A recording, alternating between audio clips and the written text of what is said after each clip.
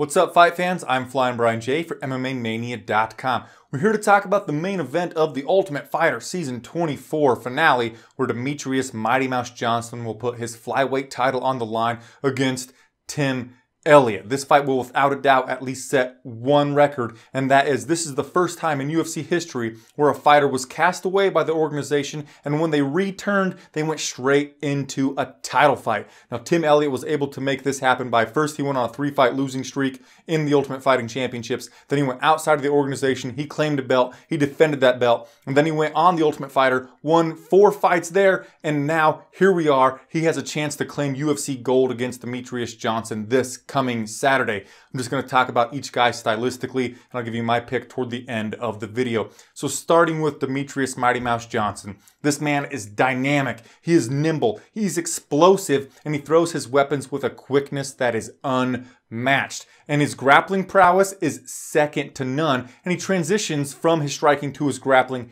absolutely seamlessly. He has impeccable balance and body control. He might not be the most powerful man, but his timing, accompanied with that quickness and his accuracy, all 3 of those factors make him a really dangerous person to trade strikes with. And also, in the past, he showed an unrelenting desire to finish fights. Just look at his late finish of Kyoji Horiguchi. And he has shown that he can withstand a little bit of adversity in order to get the better of his opponent and then get the victory. So he's tough as well. But I think what makes him the best fighter in the world, it's that he is still evolving and upping his game every time he steps into the octagon. He shows us a new wrinkle, and he shows us that his game has improved. The guy is always learning and he's always progressing. Tim Elliott, now a lot of people are going to be drawing comparisons between his herky-jerkiness and Keith Jardine. I think that's false.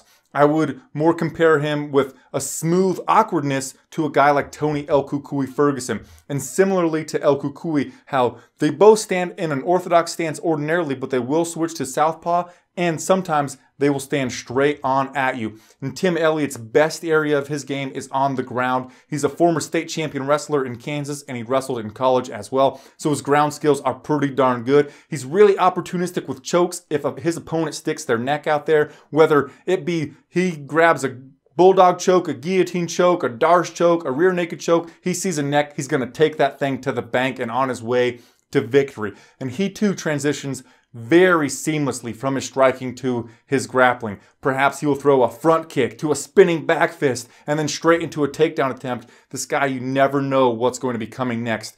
Dana White on this season of The Ultimate Fighter described him as he doesn't give a fuck. This guy, he has a really, really reckless style.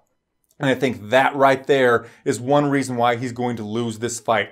He put himself in quite a few bad predicaments in his last 3 fights with the UFC prior to now. And he also put himself in bad predicaments in most of his fights on The Ultimate Fighter. And if you put yourself in just one dicey position against Demetrious Johnson, he's going to make you pay dearly for it. And also, I mentioned how Demetrious Johnson is getting better and better every time he steps into the octagon. And even though Tim Elliott has made his way back to the octagon after getting the boot and he's moved right into a title shot, I haven't seen very much from him that shows that he has really progressed and grown as a fighter. He's the same guy that was here that lost to Zach Makovsky, and that fighter is not going to be able to take a guy like Demetrious Johnson, who's the #1 pound-for-pound fighter in the world and gets better and better every time.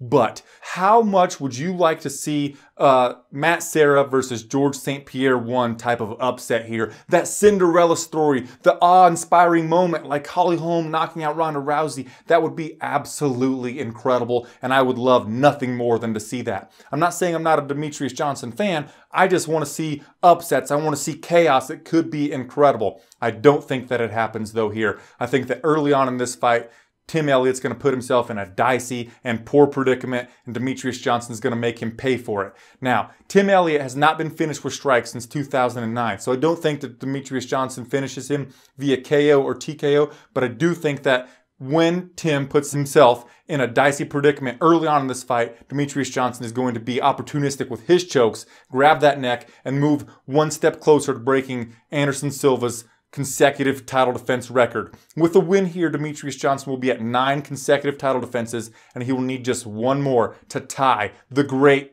Anderson the Spider Silva. Once again, I've got Demetrious Johnson via first round submission. Tell me who you think's going to win in the comment section down below. Do you think we see that Hail Mary, Matt Serra versus GSP moment? Or do you think that the guy who everyone expects to win comes away with another victory and solidifies himself once again as the pound for pound best fighter in the world? Please give the video a thumbs up, and I'll see you on my next one.